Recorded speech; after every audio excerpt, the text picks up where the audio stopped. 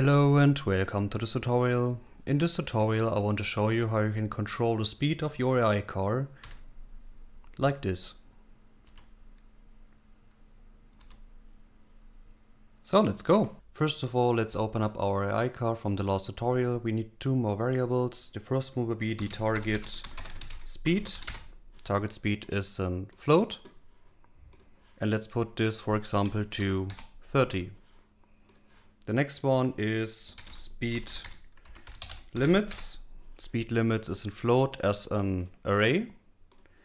And let's put, for example, 6 entries here. So 0, then 30, 50, 80, 100 and 130. Just for example, you can choose whatever you want, but keep the index 0 to 0. Compile and save this as well. Let's open up our vehicle movement and let's go to the mechanical setup. Be sure that the automatic transmission is still false. I would also recommend the max RPM to 4000 and the final ratio to 3.0. This is very important for later that we can set up our speed limits. The idea is that we set up our forward gear ratios to the matching speed that we want, because we basically defeated the max RPM to the ratio.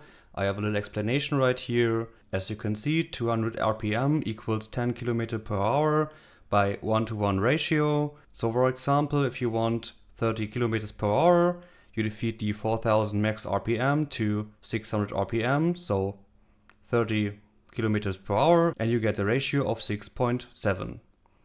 As you can see, you can just calculate the matching ratio to the matching kilometer per hour that you want. I already set this up here, as you can see. Let's close this one and create a new function called control speed. Let's start up with the speed limits here and then for each loop like this one.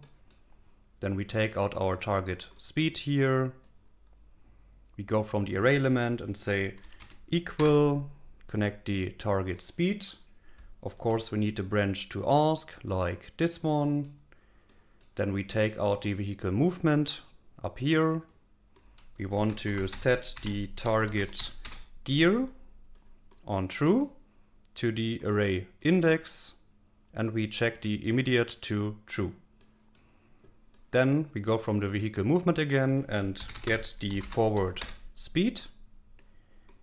From the return value we say multiply and put this to 0.036. This is how we can convert the forward speed to kilometer per hour.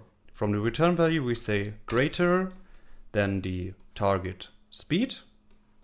Again, of course, we need a branch to ask like this one. And at the end we go again from the vehicle movement and want to set the throttle input on true as well false like this one. Of course we have to connect the target again. Up here we want to set it to 0 and down here to 1. The reason for this is, let's say we speed up to 100 and want to go back to 50 so that we can slow down with the throttle input to 0 until we reach the 50 and then we can speed up again. We can close this as well and go back to our event graph where we can delete the event begin play, and on event tick we just call the control speed function. And just for testing I set up these buttons here where we can set the target speed. Of course this is matching to the speed limits.